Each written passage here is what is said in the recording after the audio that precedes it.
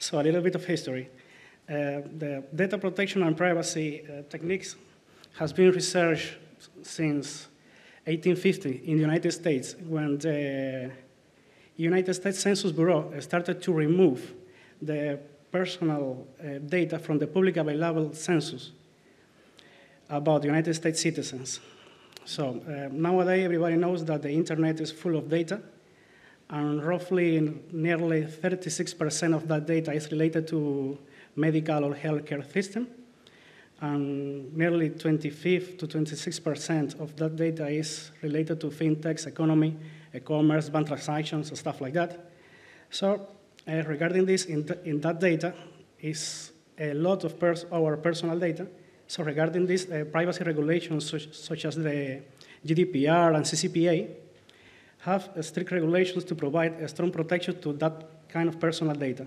So techniques for data anonymization will enable business and public administrations to adhere to these regulations and protect that data for misuse or abuse.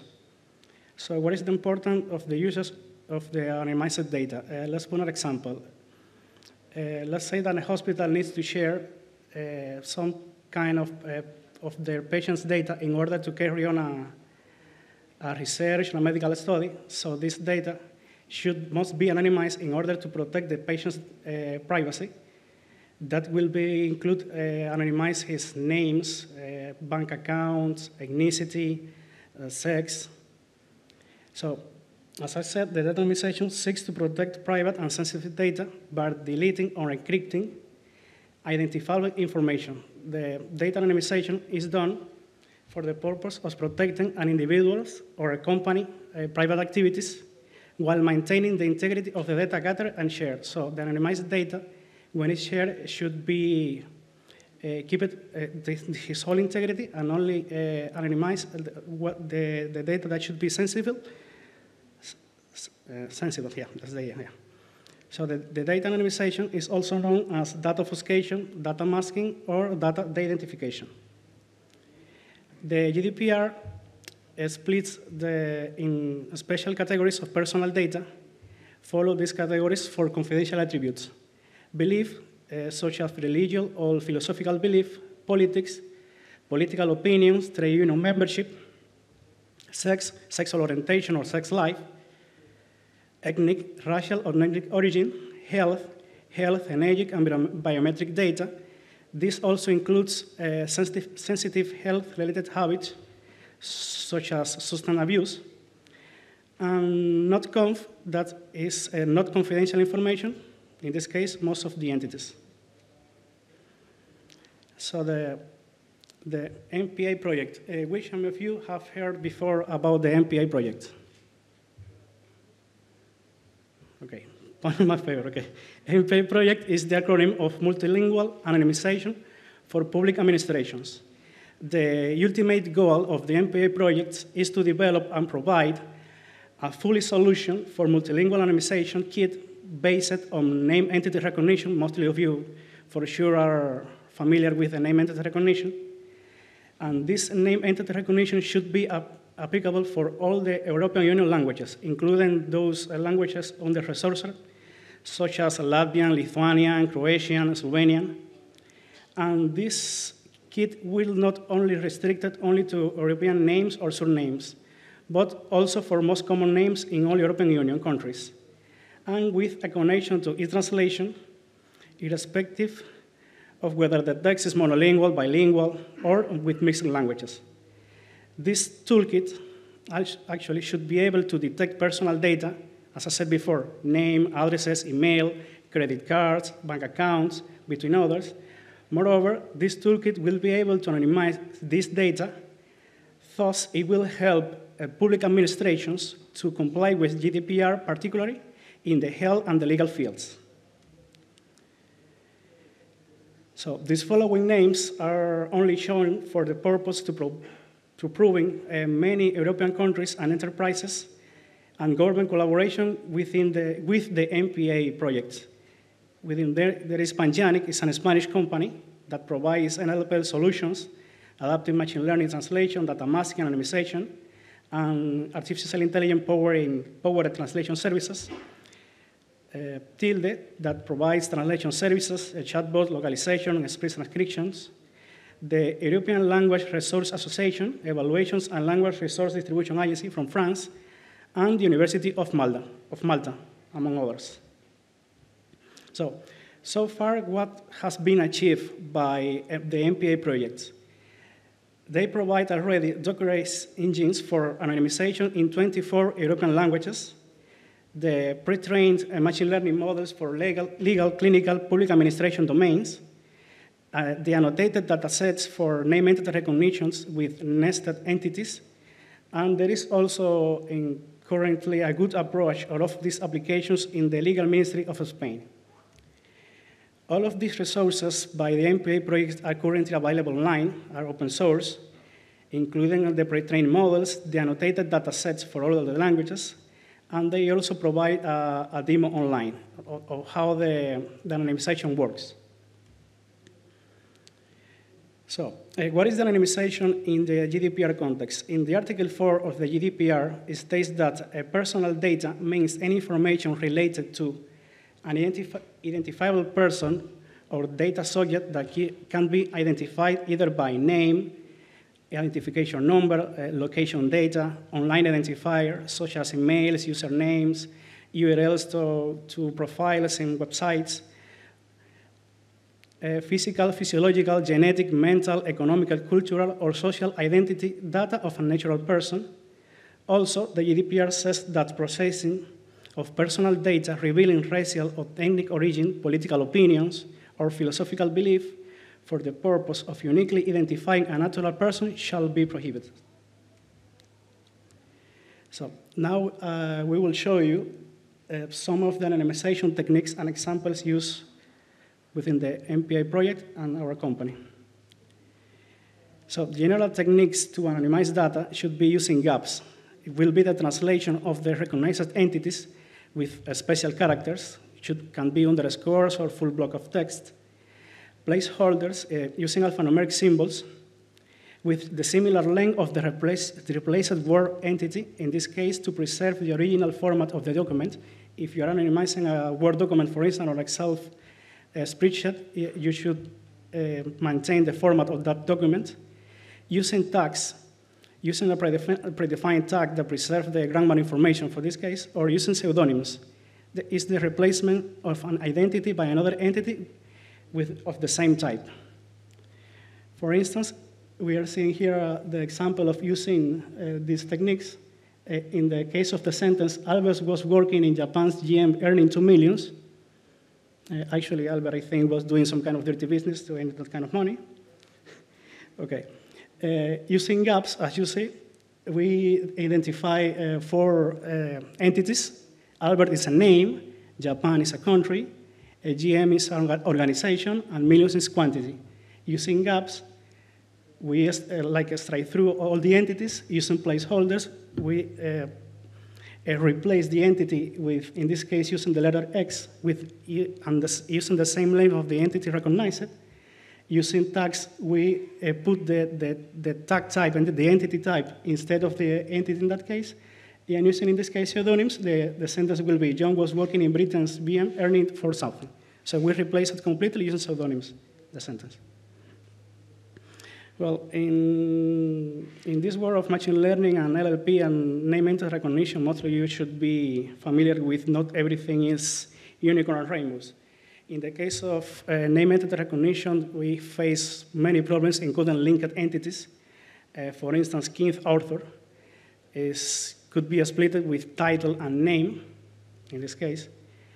Lord of the Ring, if you use that sentence in a name entity recognition, for a name entity recognition model, usually says that it's a title, and it's not a title, it's a work of art, a movie, a book. The ethnicity tags, the demonyms also. For instance, let's put an example, Dadwit, my company. If you said Dadwit is an American company, the most of the name entity recognition machine learning models which says that American is an adjective, and they not recognize American as an entity in this case. That is wrong. And also the addresses. The address is a really, really common problem because most of the countries write the address in a different way. So this is at a glance the architecture of the Python anonymization toolkit. The first step of the flow is receive the unstructured private data as input, so the data itself.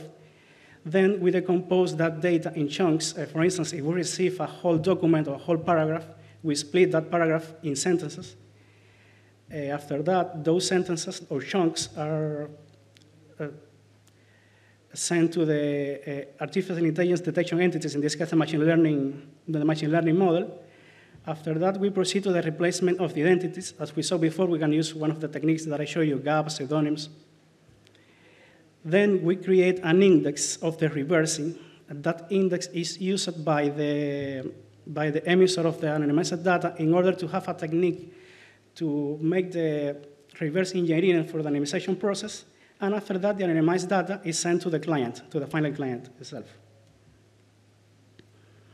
So which tools we use during the development of this Python toolkit? I like to call the Holy Trinity, the FastAPI, Pydantic, and Ubicorn. FastAPI because we created a REST API for the data ingestion, validation, anonymization of documents and text, Pydantic for data validation and faster serialization, Ubicorn as a web application server, and also I strongly recommend this book from François Boron. It's called Building Data Science Application with FastAPI. It's a really, really nice book. There is the URL is in Amazon. I will share the slides when we finish the talk. So with future expectation, we should expect us in the MAPA project and that as a company. We are trying to improve the MPA data sets for future public and private models, increase the data in legal and clinical domains, and also provide customized spacing models using deep learning with Think. I don't know if you are familiar with Think. It's from the creators of Space itself, and also cascade arrangements of NERD models. Well, which remarks we should have so far? Anonymization is still a research area without too much applications, sadly. The pseudo-anonymization is a strong approach to keep a reliable and safe documentation at the same time. The models provided by pytorch and spacy name entity recognition public models are excellent at certain points for creating an anonymization solution. Actually, in the spacy website, they have a really, really nice example of how to start with their models, and the English model is great. For the creation of custom models, because everybody knows we need a lot of data, annotated data, and in this case, we can reuse the MPA project data and revisit that data and improve that data. And also, we should define our tag list really carefully, because private data is a really, really longer set. It can grow up as much as we can. Okay, thank you very much.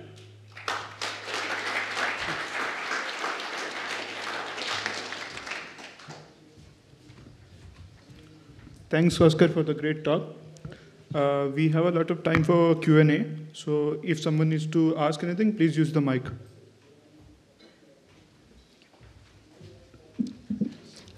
Thanks. Can I use this as a library, not as API? I'm sorry? Can I use it as a library, not as API? Yeah, definitely. Okay. Actually, if you use the space solution, you can use it as a library. You load the model, and you can start using it as a library and provide your own solution. Great. Hello, my name is Secret, but I still have a question. Do you intend to go further than just substituting entities with your AI model? For example, if I have a text and all of my personal data is just redacted, you can still find out it's me because of the grammar, the vocabulary I use, similarity to other texts I've written. Is that the next step where you can actually change the text itself? Sorry, can you repeat? Oh, sorry, is that? Ah, okay, now it's okay. Now we're working. Great. Yeah, I was asking if you plan to go further than just substituting very specific entities like my name and my sex and my ethnicity. For example, the actual grammar or vocabulary that's used in the text. Yeah, you can actually do that. Ah, that is awesome. Like it, thanks. Actually, one of the first and most common techniques in the name entity recognition is dictionary-based name entity recognition, and that's also solved that. Thank you for your talk. I have a question. As you mentioned, spacy is a great solution for English language. Yes. If we take like French or maybe Spanish, the entity recognition becomes more tricky. Do you think that by combining anonymization with synthetic data generation can enforce or sometimes replace? I don't know if you tried to play around with. Yes, actually, Spanish is my mother tongue, so this is the cause of my really bad English. So yeah, in those cases, I mentioned English model because they have really huge score. So the data set used for that model, it was really great. They provide a lot of models, spacy itself. You can also use Flare. There is another framework based on pytorch. But the numbers are not really great as spaces, and Flare is kind of really expensive in matter of resources. We are deploying that model. Usually in these cases, the best solution is a pre-trained model, custom model, with your own entities, with your own data, but that data should be tagged by experts in that field. You can use the provided models by spacy, and beyond that, I don't know, use techniques of man in the loop and provide some kind of feedback in order to improve that data. Also, they provide Spanish, Portuguese, even Japanese. They have even Japanese that, that symbols are really difficult to identify entities on that language, but they handle that. So. Hi, thank you for the talk. I have a question. Like, what if the documents or the data set that you want to anonymize contains multiple languages within it? So, like English and Spanish at the same time, or any other combination. Like, do you see it as like you just run it multiple times with different models, or is there another smarter way? You can use actually multiple language models. Okay, at the same time. At the same time, yeah. Actually, when you provide service for translations companies, usually they send you a document with 2 or more languages, so you must be able to provide several languages in your solution. So in that case, that is already covered as well. Yeah, so. I have another question. So the use cases that you showed us fit well for textual data. And do you have any idea or solution already for tabular data, especially what I'm interested in is ability to not reverse, the data. Like we had an example. I think it was Netflix who published his tabular data for competition, which was anonymized, and then with tricky manipulation. Yes, actually, one of the solutions that we were currently working on is anonymization of databases. So as I said, in order to anonymize data, you should always split that data into chunks. So for instance, you will anonymize one cell, speaking of tabular data.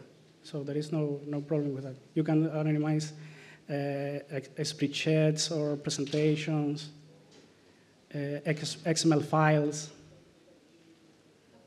But that process is always from your side, not from the machine learning model. He only identifies entities, so that should be done by you. Thanks for the very interesting talk. Thanks to you. I have a question about the MAPA project. They have a model zoo, as far as I know, for several different things, for example, legal text, clinical text, and so on. Do you know if there are performance differences between these topics? Yeah. You mean performance in order to the score of the models or the recognition? Yeah, definitely. And which is working better, which is worse? No, I don't have that answer on hand by now. Thanks. But yeah, definitely. And there is a lot of work to be done regarding those models and the data, annotated data, by the way. Hi, thanks for the great talk. Thanks to you. Might be a silly question, but can you reverse the anonymization if you don't have the original data? Sorry?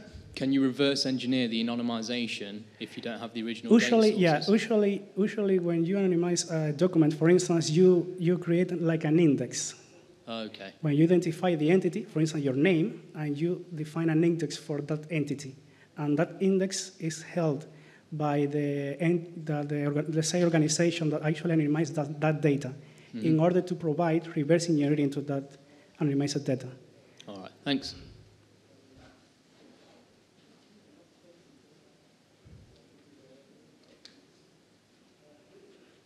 Well, thank you very much.